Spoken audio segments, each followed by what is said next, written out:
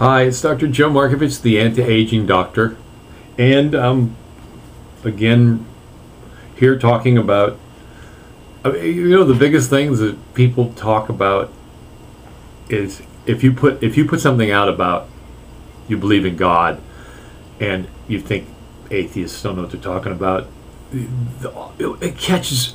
So many atheists are so verbal and angry. I think you have to be an atheist. I think you have to be a negative person. It's like one of those half empty people. They just don't see the positive. They just don't see the possibilities. And not that they're dumb. They're super bright. It seems like the more bright they are, the more likely they are to be an atheist. And I think it's like if I told them I was an atheist, they'd think I was smart. But since I tell them I believe in God, and automatically assume I'm a Christian, I believe in God, that I'm stupid. So, I'm fully with that I could be stupid. I'm not questioning that, but I do take offense over the fact that they think that they're smarter than everybody else, just because they doubt. I mean, so what? You don't think they don't think people have lived. They think it's like I was born like a Christian and like I brainwashed when I was little and I'm too stupid to think for myself. Well, cripe. If I was too stupid to think for myself, I sure wouldn't be a chiropractor, because it's all about thinking for yourself and doing something a little different from everybody else. And the thing is, most of these people are very arcane about everything else they do.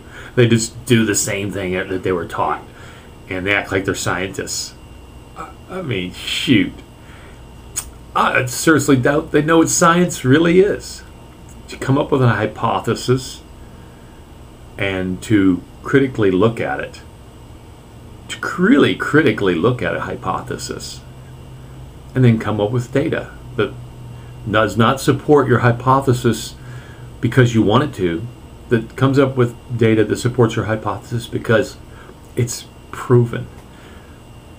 I believe I have that in chiropractic. I believe I have that in my life. And it's hard to always think about things. In fact, it'll make you wild at times, maybe go crazy.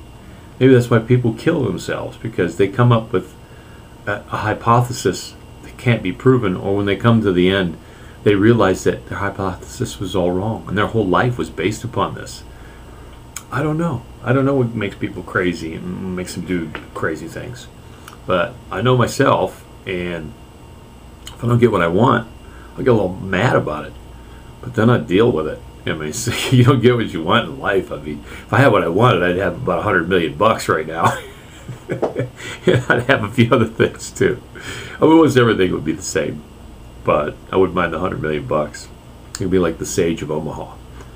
And but anyway, just getting back to the point that atheists are negative, and I'm not doubting that they're very smart, and probably smarter than me on the average. And maybe not, but what's smart? High IQ, big deal.